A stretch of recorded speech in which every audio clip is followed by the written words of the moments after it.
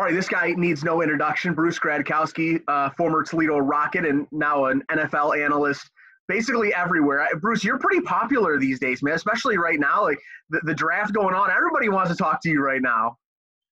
Hey, it's good to be busy right now, I guess. You know, it's been a crazy time for all of us. So I just want everyone to know my family and I are just thinking about everyone in Toledo. We're praying for everyone with small businesses that are, you know, in the healthcare industry, nurses, doctors that are supporting other way, you know, our local firemen, police officers. I mean, it's cool to see the community come together during a time like this. And, you know, I've been in contact with local churches at Cedar Creek, St. Joe's, the Tabernacle downtown, and man, the just unselfish attitudes of some of these guys, Calvin and Christine with the Tabernacle downtown, Ben Snyder with Cedar Creek, you know, in St. Joe's and Maumee here.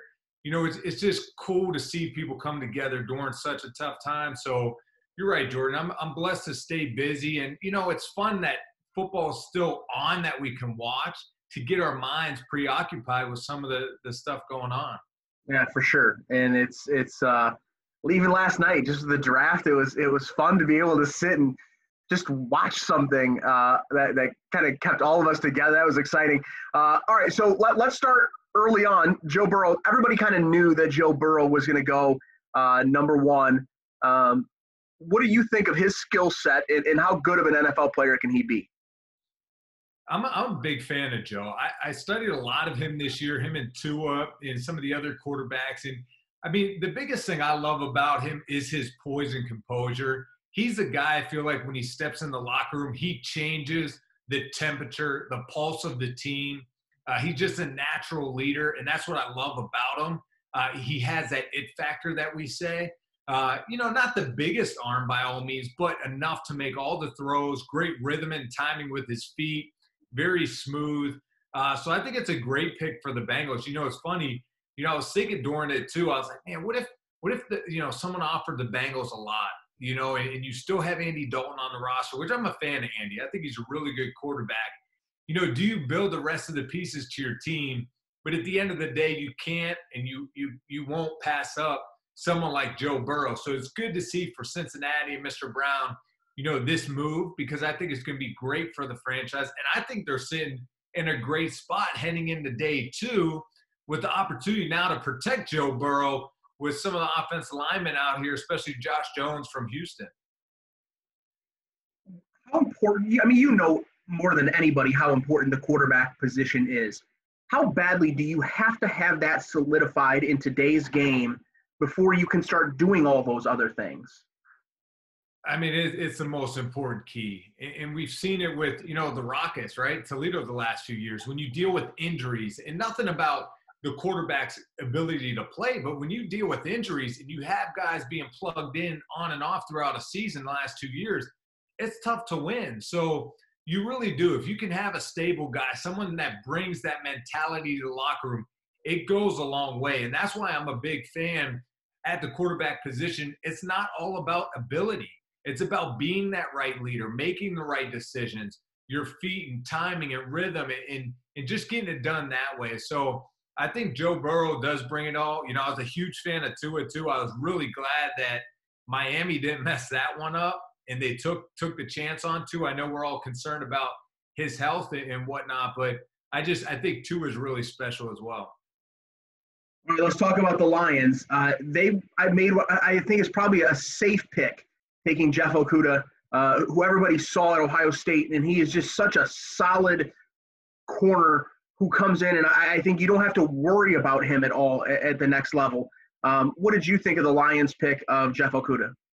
Yeah, I mean, you're right. It was safe and it was expected, right? I think everyone on their mock draft had that pick, but it's a solid pick. I mean, you can't be mad at them for it. The only thing I was wondering and I was waiting to see is if they could have traded out of that spot and still had the opportunity to get Okudah a little later on. But, you know, there's probably not much going on.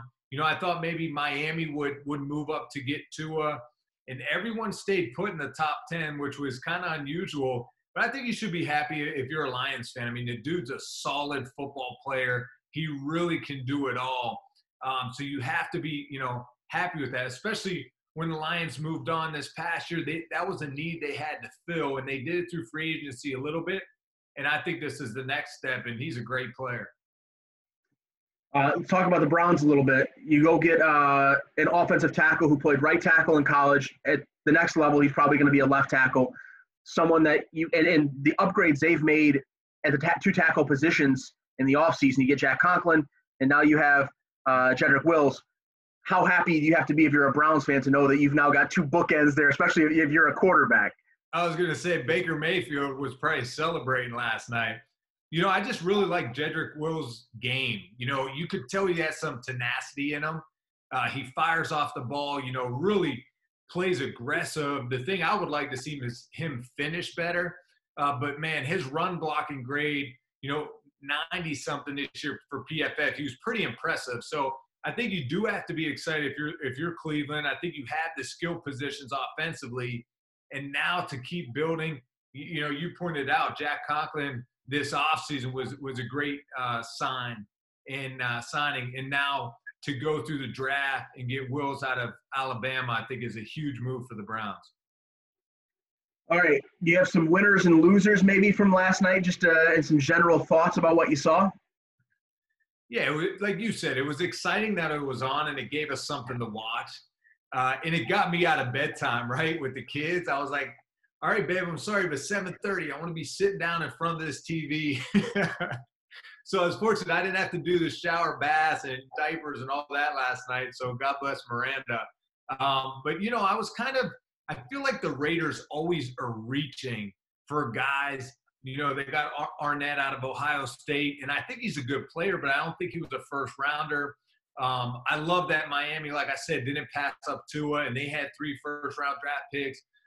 That was good by them. I think, you got to look at the Broncos and the Cowboys, right? The Broncos landed Jerry Jeudy at 15 was, awesome. If you could have told them that was going to happen. And then the Cowboys landing CeeDee Lamb.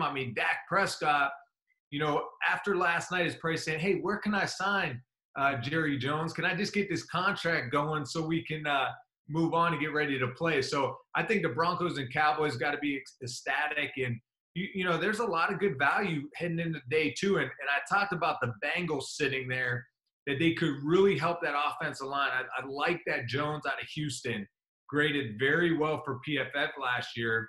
So the Bengals, man, could really come out of the first 2 rounds, really happy. I didn't even warn you about this, Mud. I was going to ask you. There's a chance that we could have to play this football season with nobody in the stands. As a football player, can you imagine what it would be like to have to play this season in empty stadiums or whatever? And do you think it's possible that the NFL could do something like that? It's crazy to think about. Honestly, and the thing you have to think about is, you figure there's about 60-some football players, right? There's a 53-man roster on NFL teams. And then you have some practice squad guys, but they're around for the games. You have your whole staff. You have the training staff, equipment guys. You have a lot of guys on the field. So, and then if some media is going to be there or not, there's a lot right together. So that alone is kind of interesting to think about, is where this virus continues to go. In college, you have more players on the sideline, So, it's going to be interesting when you talk about playing in front of no fans. It was always a little eerie and different when we would scrimmage against teams during training camp. When I was with the Rams for a short stint, we're practicing against the Tennessee Titans, and it felt like the little giants. I'm watching Cal Vanden Bosch from the Tennessee Titans with his sleeves cut, veins sticking out. He had red contacts in, and this is my 3rd year in the NFL, and I'm looking like, oh man, dude, I don't want to mess with that dude. And it's like, it's like a dirt field you're practicing on. So, it makes me think of those things. But, if it's something that needs to be done, I know it's tough not playing in front of fans because it gives you the excitement and the juice. And that's why, we continue to play. Even though we play it for the love of the game, it's fun to play in front of the fans. The fans bring so much to the game. Hopefully, it's not at that point and we could just have fun and everyone gets back to normal. But I'm just praying we get back to some normalcy soon for everyone's sanity. But in the meantime, I'm trying to stay sane over here and stay busy with this stuff. All right, and last thing I want to ask you about. So social's back open now. You have carry out and everything ready to go. Yeah, and that's why, like, during this time, man, I think of a lot of small businesses because it's tough. And not only that, but the employees. Everyone's going through a difficult time right now, and you see it all around. And we're all in different situations and struggling with different things. So I really mean it when I'm praying for everyone out there. I see a lot of great things. Jason Candle did taking care of the community and doing different things like that. So everyone comes together. But yeah, social, we're open back up now for carry out, curbside. I know Miranda and I are picking it up tonight because we're kind of excited, and they're even selling drinks. So I'm not gonna lie, I'm gonna get a Bloody Mary tonight. So I'm gonna have fun with it. But yeah, we're back. Social's back. We're back in business. So give us a call. That's perfect, Bruce. I really appreciate you, man. Thanks so much for taking a little bit of time, and I appreciate you doing this. Yeah, no problem, brother.